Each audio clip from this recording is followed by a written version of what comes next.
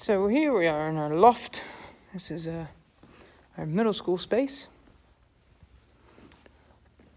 We have a system in place called Crestron, which is a control type device. And none of these buttons seem to be working. So this is our Crestron unit. It's like a little black box basically, and you can program it to do all kinds of things and control all kinds of things. And one of two things has happened. Either, I don't have a flashlight either, but either the Crestron wire has come unplugged in the back. You can't see any of this. That's all useless. So I'm just going to kind of explain it as I explore. But either Crestron control wire has come loose, or the processor piece itself is shot for the Crestron processor. So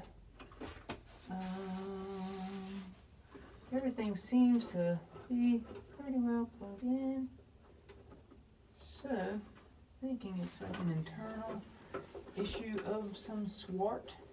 So what we're going to do, controls and relays, that's the sequencer.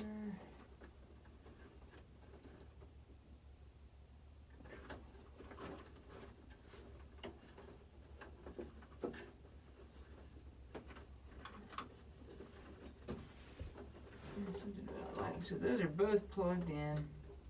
The lighting switches are definitely both plugged in. Yep, and they're not communicating.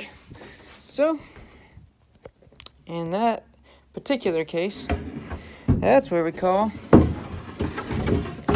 our good buddies at AVL Environments that actually installed the system and ask them and say, hey, can you take a look at that? And they'll be like, yeah, dude, we'll take a look at it. And then so they're going to come help us out and figure out what's going on.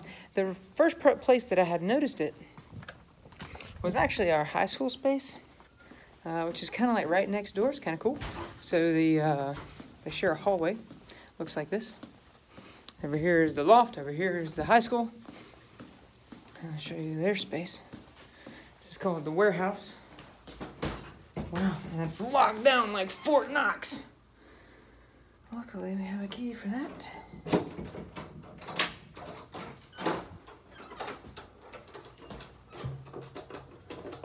we go.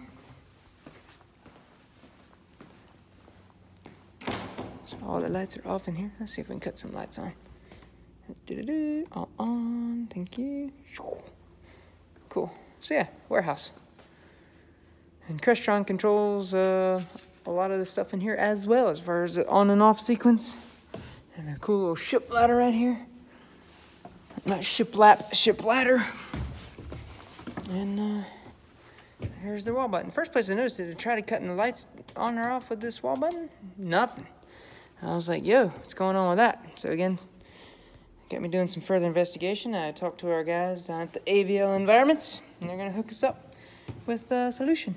So anyway, it's pretty much where I'm going to stop for now because I can't do anything else. And once I figure out what's going on, I'll try and post an update. Later.